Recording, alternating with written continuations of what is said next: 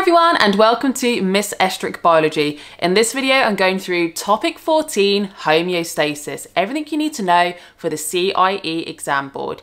And if you do want a full set of notes that covers the entire A-level, key terms, key marking points and examiner's tips, then don't forget to check out my A-level notes, which I'll link just below for you. But for now, let's get into the video. So let's get into topic 14, which is on homeostasis.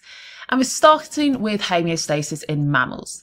So multicellular organisms require a communication system, and animals and plants need this to respond to changes in their internal and external environment and to coordinate the activities of different organs to help them to survive.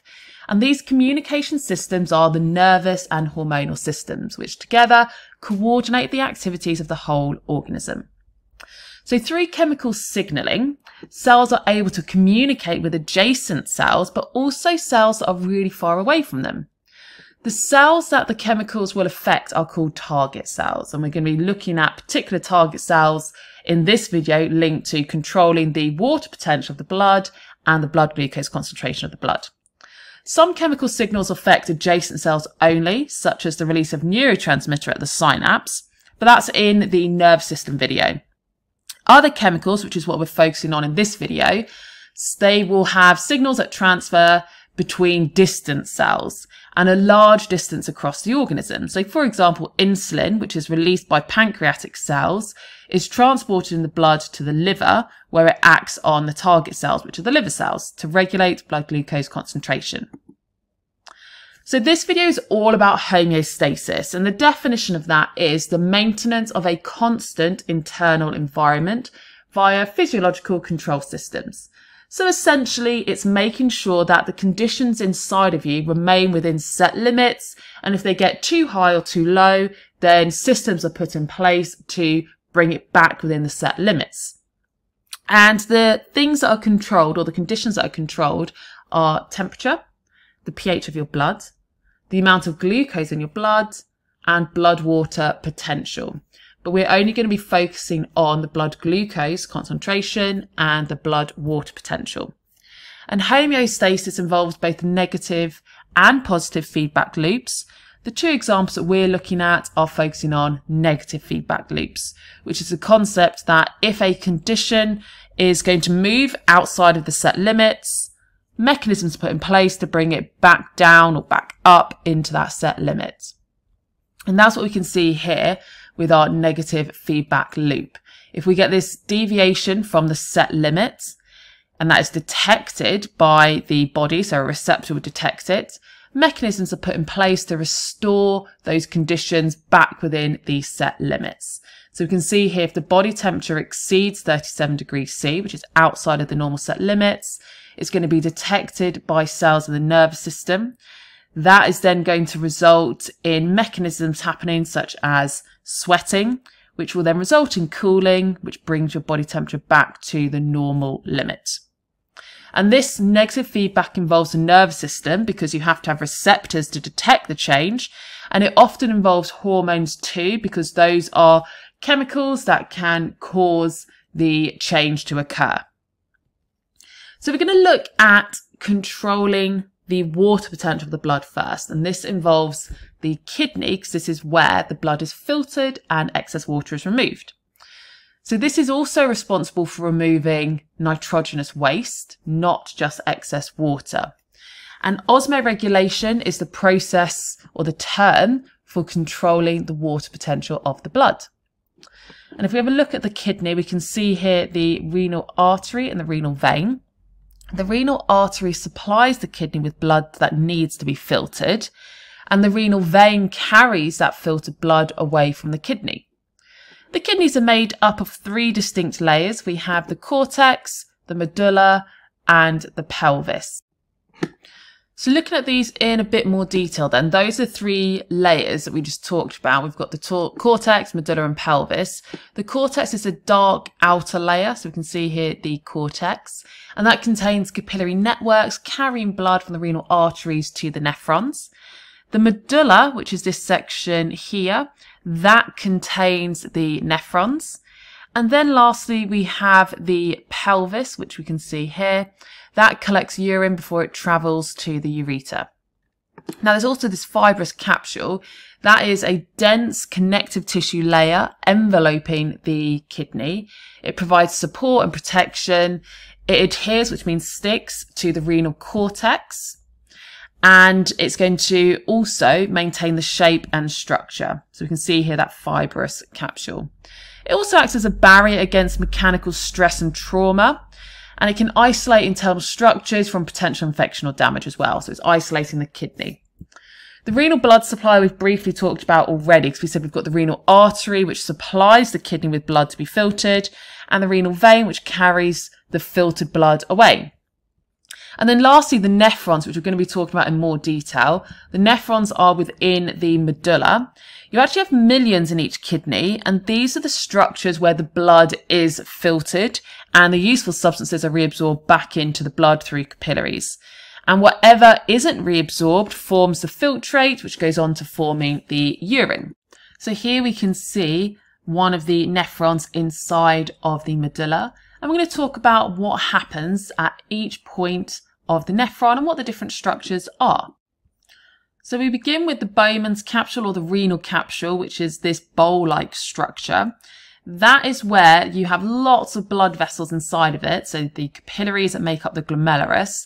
That is where ultrafiltration occurs, which is where you have a really high blood pressure forcing out the water and small molecules such as glucose and urea. And that forces out those molecules into the renal capsule, and that now forms the glomerular filtrate.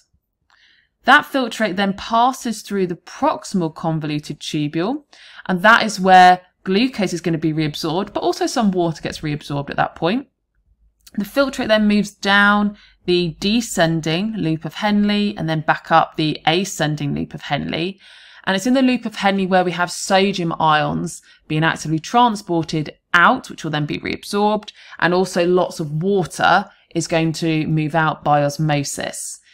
Then the filtrate moves through the distal convoluted tubule and the collecting duct. And at those points, we have even more water being reabsorbed back into the blood from the filtrate. But if we go through each of those steps in more detail. The ultrafiltration, and this is what we said happens at the renal capsule, or the Bowman's capsule. Blood enters the glomerulus, the network of capillaries within the Bowman's capsule. And because the blood enters through a blood vessel known as the afferent arterioles, which then splits into lots of smaller capillaries, which therefore have a narrower lumen, it results in this high hydrostatic pressure. So you've now got the same volume of blood, but in a smaller space. And that hydrostatic pressure is what causes the water and small molecules such as glucose, mineral ions, and urea to be forced out and form the glomerular filtrate. Now this is showing you how you have that filtration occurring, because this is showing you one of the capillaries that make up the glomerulus, and capillaries are only one cell thick. So the gaps between those cells are small enough that you won't have large molecules being forced out like red blood cells and large proteins, but small molecules can fit between those gaps. And that's what these tiny circles are meant to represent, the gaps between the cells in the wall of the capillary. Now, lining that capillary, you can see this blue layer, which is the basement membrane. And that is another layer that filters. And then surrounding those, you can see these yellowy beige coloured cells, which are known as podocytes. And that creates another layer that the liquid has to pass through. So we've got those three filter layers. We've got, once it's forced out of the holes or the gaps or the fenestrations in the capillary, it then has to pass through the basement membrane. That acts like a sieve. And then after that, it has to pass through the gaps between the cells, which are the podocyte. That filtrate will then flow through to the proximal convoluted tubule. And this is where we have most of the filtrate reabsorbed back into the blood, just leaving behind the urea, excess mineral ions, and some of the excess water in the filtrate. The main things that are happening here, though, are the glucose is going to be actively transported. And this is an example of co-transport, much like you would have learned in digestion, the co-transport of sodium ions and glucose from the lumen into the cells. That is what's happening here as well. So sodium ions are going to be actively transported out of the epithelial cells in the proximal convoluted tubule into the blood, into the capillary. That lowers the concentration of sodium ions in the epithelial cells compared to the lumen, which is the hollow tube center. And therefore sodium ions will move from the lumen into those epithelial cells lining the PCT. But as those sodium ions move in, down their concentration gradients, they're actually co-transported with glucose. So that's how glucose will enter the epithelial cells of the proximal convoluted tubule. And then the glucose can move from the epithelial cells into the blood by facilitated diffusion. And this is how all of the glucose is reabsorbed, or almost all of the glucose is reabsorbed from the filtrate back into the blood. And that is really important because we don't want to be losing glucose in our urine because glucose is needed for respiration. And if you do have excess glucose in your blood, that can be stored as glycogen, which we're coming on to later in this video. Now, some water does also get reabsorbed at this stage, and that's because as those sodium ions are actively transported from the epithelial cells into the blood, that lowers the water potential of the blood, so water can move by osmosis into the blood. But most of the water reabsorption is going to be happening in the loop of Henle. And what we have happening here is that filtrate passes from the proximal convoluted tubule into the loop of Henle down the descending limb. Now in this image, they're actually looped over or crossing over each other. The filtrate does go down the descending limb first and then up the ascending limb.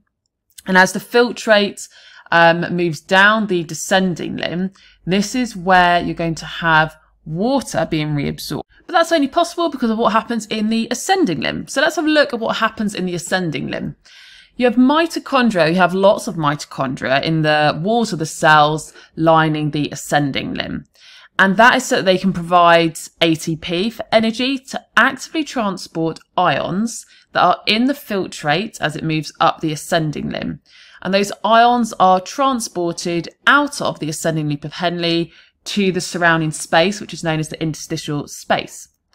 Because you now have lots of sodium ions, and also you have some chloride ions as well that are actively transported out, but lots of ions in that interstitial space, that lowers the water potential of the medulla in that interstitial space. Because the water potential is lower, that then means water will move out of the descending limb by osmosis. And the reason the water isn't moving out of the ascending limb is the ascending limb has much thicker walls which are impermeable to water. So water can only move out of the descending limb, and it moves out by osmosis because of that more negative water potential. And once it moves out of the descending limb, it will then move into the blood capillaries, and that's why we say it's reabsorbed, it's going back into the blood. At the base of the ascending limb, some sodium ions are transported out by facilitated diffusion, as there's now very dilute solution there because of all the water that is also moving out by osmosis. So when the filtrate then moves to the distal convoluted tubule, or DCT, and the collecting duct, even more water is reabsorbed back into the blood. And that is because of all the sodium ions that are being actively transported out of the ascending limb of the loop of Henle, lowering the water potential. So that when the filtrate reaches the distal convoluted tubule, that filtrate is very dilute because lots of the ions have been removed. And that filtrate moves into the DCT and the collecting duct. And at that point, the interstitial space in the medulla is very concentrated and you've got a very dilute solution. Therefore, even more water diffuses out of the DCT and the collecting duct. And whatever remains in terms of the filtrate in the collecting duct then goes on to form the urine. So that is how the nephron filters the blood, but we need to know how this links to homeostasis, meaning what happens when there's now too much water or too little water in the blood. And this is where we see the involvement of the nervous system. and it involves the hypothalamus and the posterior pituitary gland in particular. The hypothalamus is where you find the osmoreceptors, which are the cells that detect changes in the water potential of the blood. If the water potential of the blood is too low, water will leave those osmoreceptors by osmosis and it causes them to shrivel. And this stimulates the hypothalamus to produce more of the hormone ADH.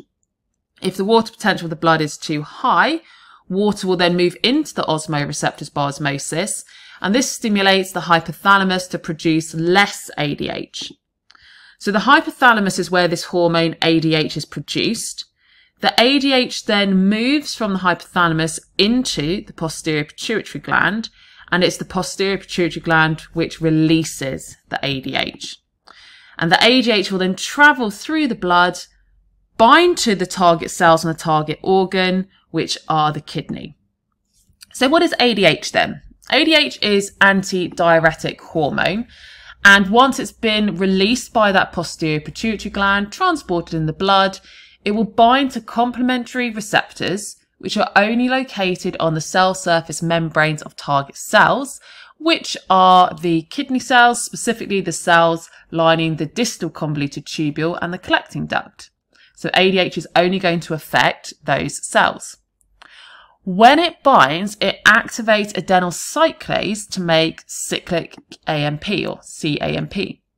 And that activates an enzyme which causes vesicles within the cells that contain aquaporins to fuse with the membrane. And aquaporins are channel proteins embedded within the cell surface membrane of the DCT and collecting duct, which allow water to be transported across the membrane. So if you have more aquaporins embedded within the membrane, that means the cell surface membrane is now more permeable to water, so more water can leave the distal convoluted tubule and collecting duct to be reabsorbed back into the blood. So the more ADH that is released, the more aquaporins there are in the membrane, and therefore the more water gets reabsorbed back into the blood. So that's what we can see happening here, and it results in lower volumes of urine being created, which are more concentrated. So we can see here, these are the vesicles that contain the aquaporins, which are being represented by these pink circles. Those vesicles then move and fuse with the cell surface membrane, so you get lots more aquaporins being embedded, and therefore more water can travel through the aquaporins back into the blood. So if we have a look then at how this helps to regulate the water potential. If the water potential of the blood increases, so meaning you've got too much water in your blood, so maybe you've had a lot to drink in terms of water, that is going to be detected by the osmoreceptors in the hypothalamus. That causes the hypothalamus to produce less ADH, and therefore the pituitary gland is going to release less ADH. That means the DCT and collecting duct walls become less permeable to water because you're not going to have as many aquaporins being embedded. Less water is reabsorbed into the blood, and more water is therefore remaining in the filtrate to form the urine.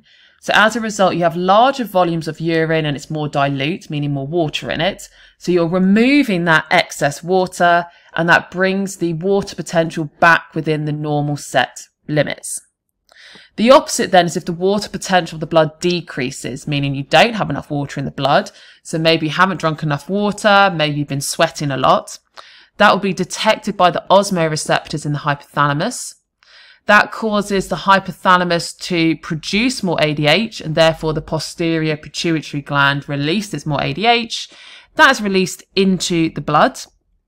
That causes the DCT, the distal convoluted tubule, and the collecting duct walls to become more permeable to water. More water is reabsorbed back into the blood, and therefore you have smaller volumes of urine and it's more concentrated. And as a result, your water potential goes back to its normal set limit. Next, then we're going to have a look at the control of blood glucose concentrations, and this involves the pancreas.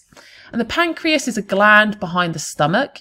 It releases hormones to control blood glucose levels, and therefore it's a functioning endocrine gland. It does actually also secrete enzymes for digestion, which means it's an exocrine gland as well. Most of the pancreas is made up of exocrine tissue, so releasing those enzymes, amylases, proteases and lipases, but there is a small region of endocrine glands which are going to make up the islets of Langerhans. And these are the parts of interest for homeostasis. The islets of Langerhans are made up of alpha cells, which are going to be secreting glucagon, and beta cells that secrete insulin. And that is what we can see here. Whilst most of the cells here are exocrine, secreting enzyme, we can see here in blue those islets of Langerhans, which are cells that will be secreting the hormones linked to blood glucose concentration control. So the blood glucose concentration will increase following the ingestion of food or drink containing carbohydrates. And you do have to emphasize containing carbohydrates, not just saying after you've eaten or drunk. It's specifically containing, eaten or drunk anything that contains carbohydrates. And it's going to decrease if you haven't eaten anything that contains carbohydrates in a while, but also following exercise, because exercise requires lots of ATP. ATP is produced from respiration, and glucose is a respiratory substrate for that. So it'd be using up lots of glucose from the blood. So the key structures and hormones then are the pancreas, because that is where you have your islets of Langerhans, and that contains the receptors that detect the changes, but also the effectors, which will release the hormones insulin and glucagon. We can have a look at the role of these hormones as well. Insulin is the hormone that's released when blood glucose levels are too high, and it will cause a decrease in the blood glucose levels. Glucagon is released when the glucose levels are too low. I always say think of glucagon is released when the glucose is gone, and that will cause an increase in the blood glucose levels. Adrenaline isn't actually linked to homeostasis, but it is a hormone that will cause an increase in blood glucose levels, and it's released when you are anticipating danger, but it has the same effect as glucagon. So in terms of homeostasis, your normal blood glucose levels will increase following a carbohydrate-rich meal or drink. That increase is detected by the beta cells in the islets of Langerhans and the pancreas. The beta cells will release the hormone insulin. We're going to look at in more detail what insulin does, but insulin causes liver cells to become more permeable to glucose. Therefore, glucose can move from the blood into the liver cells. And once that glucose is inside of the liver cells, insulin also activates enzymes to convert glucose to insoluble glycogen stores. Therefore, glucose has been removed from the blood, stored as glycogen in cells, and we've gone back to our normal blood glucose limits. The opposite then is if the blood glucose levels decrease. So maybe you've done a lot of exercise or you haven't eaten anything containing carbohydrates for quite a period of time. That decrease will be detected by the alpha cells in the islets of Langerhans and the pancreas. The alpha cells will then release the hormone glucagon. And glucagon, we're going to look at how that results in the glycogen being hydrolyzed back into glucose being released into the blood through the second messenger model. But ultimately, that is what happens. And therefore, glucose returns to the blood and it increases your blood glucose levels. So let's have a look at how you can measure the blood glucose levels. This could be using test strips and biosensors. And you might want to measure your blood glucose levels to test for diabetes, for example. And these are commonly used to measure the concentration of glucose in blood and urine. And these devices use enzyme reactions, and this is how they would work. So we've got the comparison of the test strips compared to the biosensors. And you can see what is on those strips versus the sensor, the enzymes used, the reactions involved, how it detects it, what's being measured, the output, the advantages of the two, and what it's being used for. So test strips are commonly used for quick on-the-spot glucose testing, whereas biosensors are used in more advanced glucose monitoring devices, including continuous glucose monitoring. So you can pause the video, read through this information in your own time, or you can pause, take a screenshot, print it out, and then you've got that table to go in your notes. But if we go back to then the effect of the hormones, and we're going to start with insulin. Insulin, we said, is secreted by the beta cells in the islets of Langerhans when blood glucose levels are too high, so following a carbohydrate-rich meal. And it results in the decrease in blood glucose in the following ways. First of all, the insulin, once it's secreted by those islets of Langerhans, it's transported in the blood and it will bind to complementary shaped receptors, which are embedded in the cell surface membrane of the target cells and the target organs, which is mainly the liver cells. When that insulin binds to the receptors, it changes the tertiary structure of glucose channel proteins, and that results in them being wider, so more glucose can be transported from the blood into the cells by facilitated diffusion. Not only that, when the insulin binds, it results in more protein channels being embedded within the cell surface membrane. So again, more glucose is going to be absorbed from the blood into the liver cells.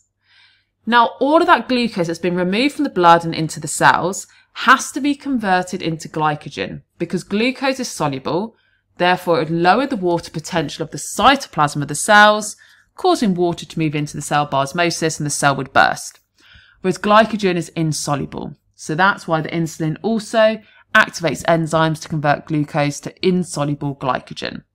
And that's known as glycogenesis, making glycogen. Genesis means to make, glyco means glycogen. Now, this is actually just showing you the concept of how you get more channel proteins embedded within the membrane. So insulin, which is a hormone, is binding to the insulin receptors on the target cell of the liver. That causes a cascade of reactions here, which you don't need to know. But essentially, you have a range of different chemicals being released, which causes vesicles within the liver cells, which contain the aquaporins, to move up to the cell surface membrane, fuse and embed more glucose channel protein. And because you then have more channel proteins embedded, more glucose can be absorbed into the cells. Then if we have a look at the action of glucagon, alpha cells in the islets of Langerhans detect when the blood glucose is too low and they will secrete glucagon. So when the glucose is gone, secrete glucagon. And this causes an increase in blood glucose in the following ways. Again, it's transported in the blood, attaches to complementary shaped glucagon receptors on the liver cells. But when the glucagon binds, it causes a protein to be activated into adenyl or adenylate cyclase and to convert ATP into cyclic AMP. Cyclic AMP activates an enzyme, which is a protein kinase, and that enzyme can hydrolyze glycogen into glucose. And that glucose is then released back into the blood. It's also responsible for activating enzymes involved in converting glycerol from lipids and amino acids from proteins into glucose. And that step is gluconeogenesis. And that will only occur if you haven't eaten anything containing carbohydrates for a prolonged period of time and your glycogen stores have been used up. So let's have a look at this process in more detail. It's known as the second messenger model. We've got the glucagon binding to the receptors. We said that causes a change in shape to adenyl cyclase, which is an enzyme. And that change in shape of the enzyme activates the enzyme, so it can catalyze the reaction of converting ATP into cyclic AMP. This is known as the second messenger, and we call it a messenger because it's able to cause a change. So glucagon was the first messenger, because when it bound, it caused this change here. The cyclic AMP can cause the change of inactive protein kinase to active protein kinase, and active protein kinase can catalyze the hydrolysis of glycogen into glucose. And that glucose will then be returned to the blood. So here are our key G words that have come up. And we have glycogenesis. Anytime you see glyco, that means glycogen. Genesis means to create. So glycogenesis is when we are creating glycogen from glucose. Glycogenolysis, we can even see the word glycogen written here, and lysis means to split. So glycogenolysis is the splitting or hydrolysis of glycogen back into glucose. Gluconeogenesis, gluco means glucose, neo means new, genesis means to make. So gluconeogenesis is making new glucose from non-carbohydrate sources. So for example, the amino acids from proteins and the glycerols from lipids. So we then move on to homeostasis in plants. Stomata, which are vital for maintaining a constant internal environment in plants, respond to environmental changes by opening and closing.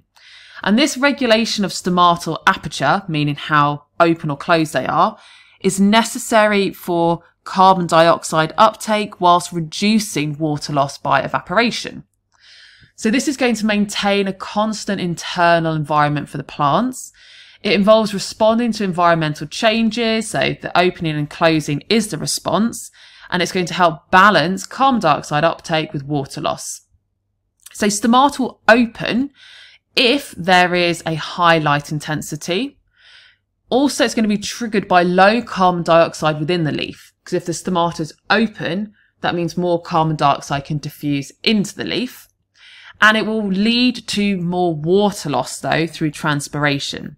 So if the stomata are open, you do get more carbon dioxide diffusing in, but you'll have more water vapour evaporating out. The stomata will close if it's darker. It's also going to be triggered by high carbon dioxide concentrations in the plants, triggered by low humidity and high temperature because you want to reduce water loss under those water stress conditions, because when it closes, it reduces transpiration and therefore it conserves water. So how that happens then? The guard cells are the cells that bend and change shape to create the stomata.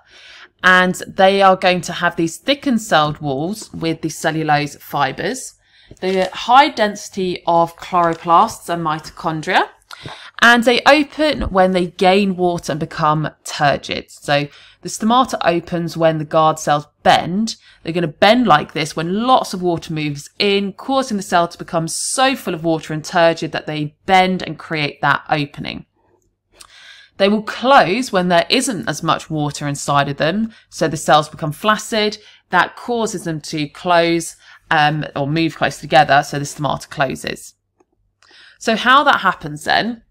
The opening involves the active transport of hydrogen ions out of the guard cells, causing potassium ions to enter and decrease the water potential.